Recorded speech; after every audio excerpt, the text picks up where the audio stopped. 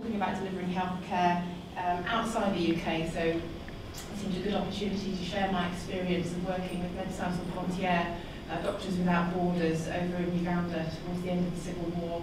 I was there in 2004 to 2005. And it struck me actually when I was preparing the talk just how similar the challenges of delivering healthcare are very similar wherever you are in the world, whether you're in Africa, whether you're in Asia, whether you're in London, in the UK, in the NHS. A lot of the challenges that we face in delivering a good healthcare service are actually quite similar, and so see if you can spot the similarities as we go through. So here's Uganda on the equator in southeast Africa, and that's where we were based, working in Lira district, which is in the northern part of the country, with Lira town at the bottom of the region and stretching up to the Sudan border in the north there. And since 1986, there had been a civil war throughout the whole of the north region, which was due to the Lord's Resistance Army, the LRA, led by Joseph Kony, terrorising the area, which led to the villages being burned, indiscriminate maiming and killing, raping of the women, kidnapping of the children, and just a horrible, horrible place to be. So the government decided to move the population from their healthy homesteads into fairly crowded camps of between 20 and 30,000 people in each camp. About 80% of the population in the north were living like this, and that was 1.6 million. So MSF knew that this was going on, sent a team out to assess the severity of the situation, and looking at the statistics in about 6 different camps, realised that the crude mortality ratio and the under 5 mortality rate was well above emergency levels. And unfortunately, at the same time as moving into these very unhealthy conditions, the healthcare system there collapsed. Healthcare workers weren't being paid, they had no safety guarantee, they had nowhere to stay, so of course they left. And even if they had stayed, the rupture of drug supplies meant that there was nothing to treat people with anyway. So the water situation was pretty dire as well. The nationally recognised need for water each day, requirement for water is 15 to 20 litres per person per day. On average in the camps, each person had 1.7 litres. So MSF, as well as providing medical care, does do what's our engineering, and we managed to increase it to 5 litres per day, but it was still not really enough. So, having done the assessment, we decided that our presence there was justified, and so we decided what are our objectives. You have to have a focus. We decided to focus on basic health care for the under 5s, being the most vulnerable part of the population, and then later on extended that to adults with antenatal care and other things. I'll go through the other aims of our project as I go through the talk, but at the bottom there you've got advocacy, and that was a really important part of the work underlying everything. On a local level, really having a good dialogue with the Ministry of Health and other actors, trying to get them involved and get the Ministry of Health clinics open again so that we could leave. But also on an international level, trying to draw attention to what was going on in northern Uganda. We had journalists visiting, we gave interviews on the World Service. So really trying to spread the word as well. So how did we do this? Well, we had a great team. We had 13 expatriates from about 9 different countries and 300 national staff, broadly divided into medics and logisticians. And here we've got the chief logisticians, Bonnie from Uganda and Don from Canada, based in the Lira office. And the logisticians really kept the whole machine working, maintaining the vehicles, making sure that we got the drugs up from Kampala, sourcing building supplies and building the structures that we required. And these guys really kept things moving. You might think that maybe administration isn't quite so important when you're working in fairly basic conditions in sub-Saharan Africa, but in fact it's incredibly important. You have 300 local workers, they all need job contracts, they all need medical insurance, they all need job descriptions, and everything has to be done according to national law and international law, so it's all got to be done carefully and above board. So we had Asha here from Canada, who was heading the admin team, who were crucial. The medics were divided into pairs. We worked one doctor and one nurse, covering 2 camp clinics each. And we would go out to the camps during the week and live there, and so that we could really see what was going on the ground and make sure that the service was running properly. And then at the weekend we'd go back to nearer town, talk about statistics, do our data collections, have meetings and that sort of thing. And it goes without saying that wherever you're trying to develop a healthcare system, you're very dependent on the infrastructure, whether you're in London or whether you're out there in the African bush. During the dry season it was fine, infrastructure wasn't bad, roads were quite good, grass was low, risk of ambush was low. In the rainy season it was a different story. If you were driving along a quagmire, the grass was high, the risk of ambush from the rebels was high, and we were very dependent on good radio contact with our base to communicate our location frequently, and depending on them for news of any rebel activity in the area. And that affected patient transport and delivery of drugs, so we had to bear that in mind when you're organising your pharmacy supplies. So initially we had mobile clinics going out and back the same day because the security wasn't very good. But as soon as possible we established fixed clinics, and this was a Gwen clinic as I first knew it. We used a school building, which was very generously lent to us by the school. Worked really well, and then they decided they wanted the building back. So we ended up building a new clinic just behind it. And that was really interesting as a doctor, to have the opportunity to help design the clinic and decide how you want the rooms to be, how you want the patient flow to be. For me, that was a really important, interesting part of the job with MSF.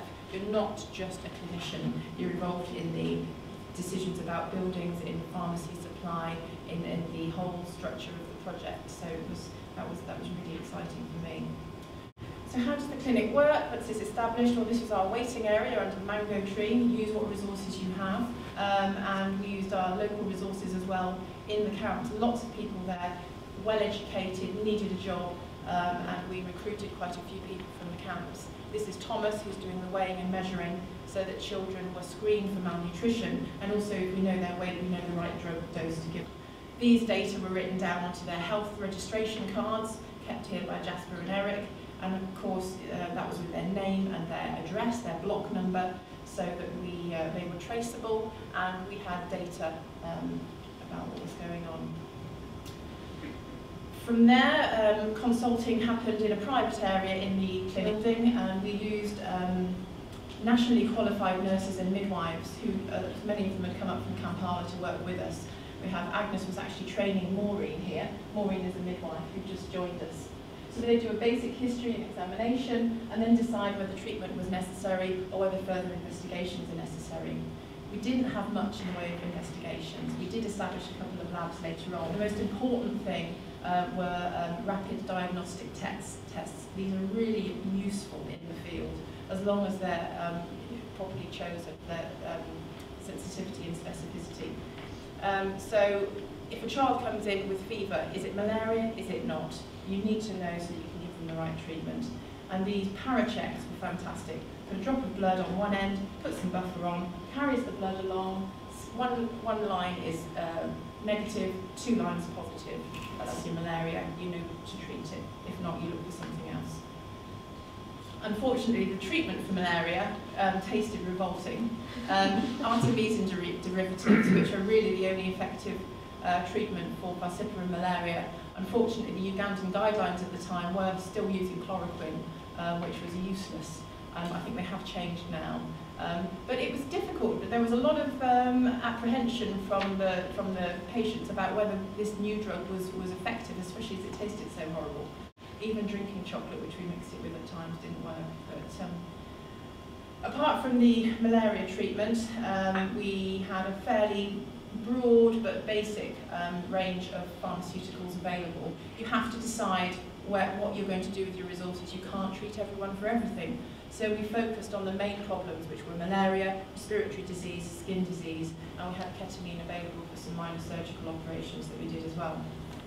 And this was Joseph, who was a great storekeeper and kept some very tight books. Joseph worked with Mary, funnily enough, in the pharmacy, and this was Mary's son, Nicholas, who was modelling not one, not two, but 3 of our burn cures. Again, wherever you are in the world, there are always people who want every treatment available.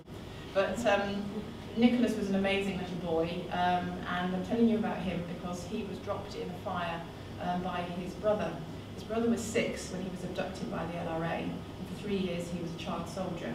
He came back at the age of 9 and was doing really well until one day something just switched and he decided to put Nicholas in the fire. So he sustained these horrible burns, but he actually made a remarkable recovery. But I wonder what's happened to his brother, whether he'll recover. We tried to address some of this with having a mental health programme where we tried to help children who've been abducted to express some of their feelings and their experiences. There was also a lot of sex and gender-based violence going on in the camps due to the situation there, and this programme was to try and help the victims of that as well. Another part of the any healthcare system is surveillance. What's going on the ground? We had some a really good team of outreach workers who were living in the camps, who would talk to people, gather data, find out if there were rumours that we needed to know about, and really great link between our little clinic and the rest of the camp. And also it worked the other way. They disseminated health information, they publicised vaccination campaigns, they tried to teach people about the malaria treatments and about using condoms and the usual sort of health messages. And again, you need that to be able to evaluate whether what you're doing is working, and if not, change it. Teaching and training, wherever you are, integral part of the work, and it was a mutual skills exchange. I learned loads while I was there, and I tried to teach my team as well. And here they're teaching each other about diseases with potential, with outbreak potential. That was part of our emergency preparedness. Unfortunately, that also included preparedness for major incidents, which out there weren't tube bombs, but fire. And this here, the camp, 2/3 of the camp burnt down in front of our eyes in 45 minutes at the end of one day. And miraculously, only 2 people were seriously hurt. But you have to be prepared for these things. Disease prevention is important. We launched a measles vaccination campaign when the measles statistics were starting to go up, measles numbers were climbing, and we knew that the Ministry of Health campaign hadn't covered the crucial 80% that you need for herd immunity. So we launched our own campaign.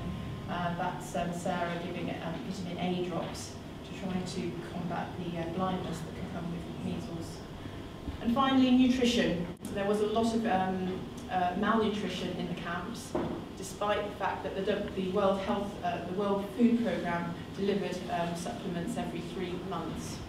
So we established a supplementary feeding centre and a therapeutic feeding centre, which was actually down in Lira. And the most severely malnourished children were taken down to the therapeutic feeding centre where they stayed for a few weeks. And I'll just finish by telling you about Ronald, who was one of our success stories from the feeding centre, where I worked for the last 6 months I was there. He arrived like this, looking like an old man. He was only 11, grey hair, with 54% of the weight he should be for his height. He was barely able to stand, and he also had malaria. So we treated malaria, not a lot happened. We looked a bit more extensively and found that he had schistosomiasis, which is easily treatable. And as soon as we treated that, I hope you can see the line, it started to climb very nicely, and he reached a healthy weight within about 4 weeks. And he left with a twinkle in his eye and some chubby cheeks, which was great to see. And for me, children like Ronald really make it worth trying to strive to overcome the challenges that you always face when you're trying to deliver decent healthcare. Yes, it boils down to politics a lot of the time. Yes, there are lots of questions about whether or not you should actually be there in situations like this. Are non-governmental organisations making the problem worse? It's very difficult, lots of questions, and a lot of them are very valid. But I do believe that everybody does have a right to basic healthcare wherever they are in the world. And the local language there was Luo, and Huyo Matek means thank you very much. Thank you.